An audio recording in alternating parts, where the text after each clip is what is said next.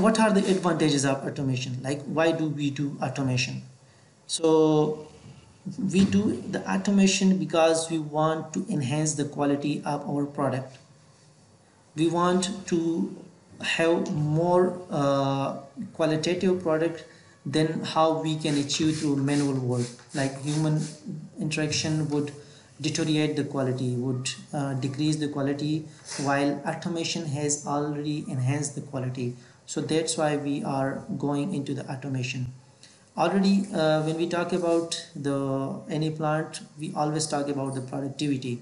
So by introducing the automation into our industry, it always has enhanced the productivity, it has increased our productivity. So that's always a main focus point. Time is always important for everyone. So by using our automation, it also saves us a lot of time. It is cost effective in a long run.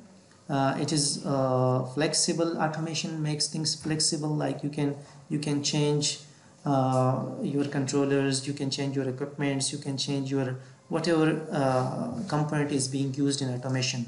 While in case of human, this could be harder than how it is in the automation. Then there the ease of maintenance and troubleshooting.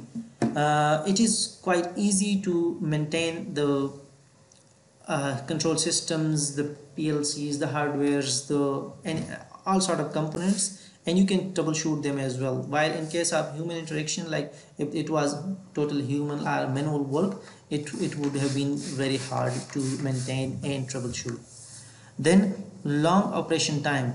Like, if you are working for a shorter time, you can use a manual operation, you can use manual workforce, you can use manual methodologies to run your plants, your industry. But when you see that the process is for some longer time, longer durations, so there is a need for automation because the work is repetitive and it is for longer duration. So there might be mistakes, there might be a continuity issue. So that's why the automation plays a very vital role. Then there is a high speed of operation. Automation always gives you an edge to work with a very high speed through while manual work would not allow those sort of speeds of operation. And reliability, while working through manual methodologies, the reliability is always lesser than working as an automation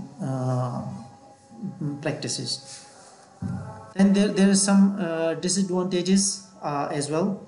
It also requires like skillful workforce. When you comes to automation from manual methods, you will need those skills, you will need those skillful people who can implement, who can develop, who can install, commission, and then who can operate your practices, your plants, your refineries. So it requires skillful workforce. It requires initial high cost. Like, initial high cost will always be high. You are going to get the benefit in a long run, but initially you will have to invest high amount of money. And then the major issue with the automation is the issue with the proprietary products. What is proprietary products? What is proprietary components? Talking about proprietary components, proprietary, like when you come towards a PLC, when you install a PLC, there might be many components of the PLC, like communication protocols, their softwares, their maybe field bus devices, their modules. So when you install one sort of PLC, their products are totally proprietary. Only they can provide it, only they can troubleshoot it, only they can understand it. So once you are installing one sort of product and then you are installing another sort of product, there will always be an issue. So there's an issue which has been since from the start, and it is still the like you will face these sort of issues. Applications. What are the applications of automation?